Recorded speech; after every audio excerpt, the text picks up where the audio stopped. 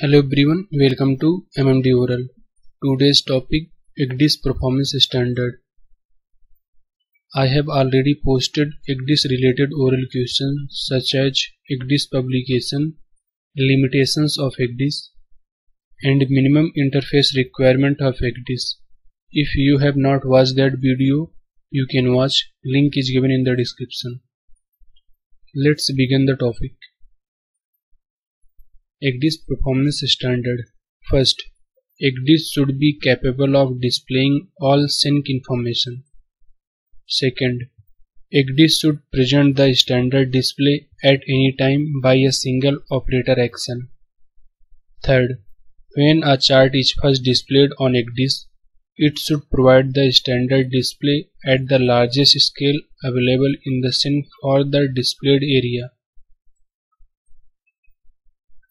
Fourth, it should be easy to add or remove information from the ECDIS display.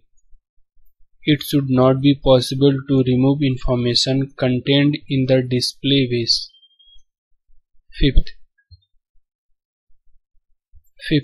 it should be possible for the mariners to select a safety contour from the depth contours provided by the SENC. Sixth, it should be possible for the mariners to select a safety depth. ECDIS should emphasize sounding equal to or less than safety depth whenever spot soundings are selected for display. Seventh, the ENC and all updates should be displayed without any degradation of their information content. Eighth, ECDIS should provide a means of ensuring that the ENC and all updates have been correctly loaded into the SENC. Ninth, updates should be stored separately from the ENC. 10th, ECDIS should keep a record of updates including time of application to the SENC.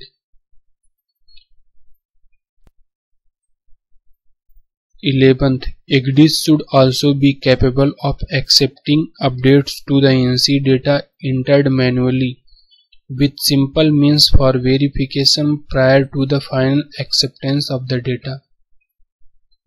12th, radar information or other navigational information may be added to the ECDIS display.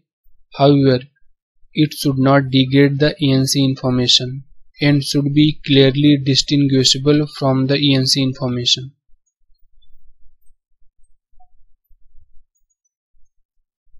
13th, it should be possible to remove the radar information by single operator action. 14th, it should always be capable to display the SENC in north-up orientation. Other orientations are permitted.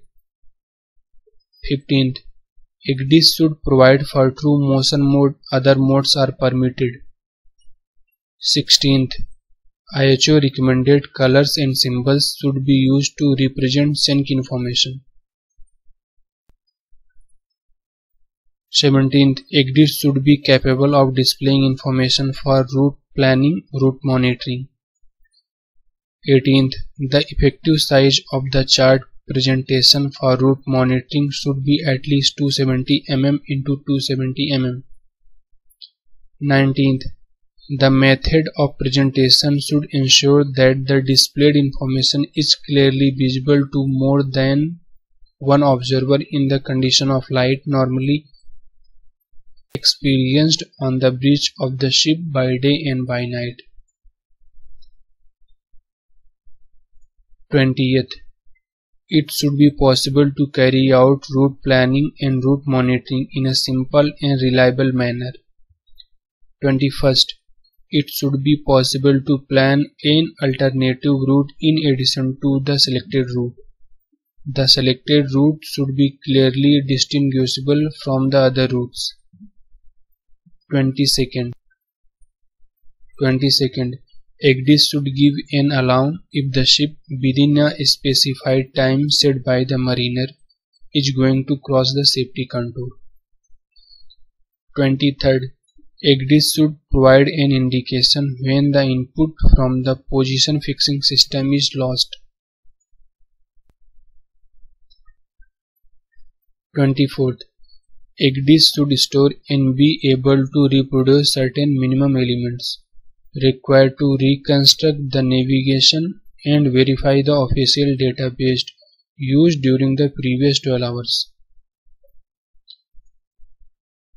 25th.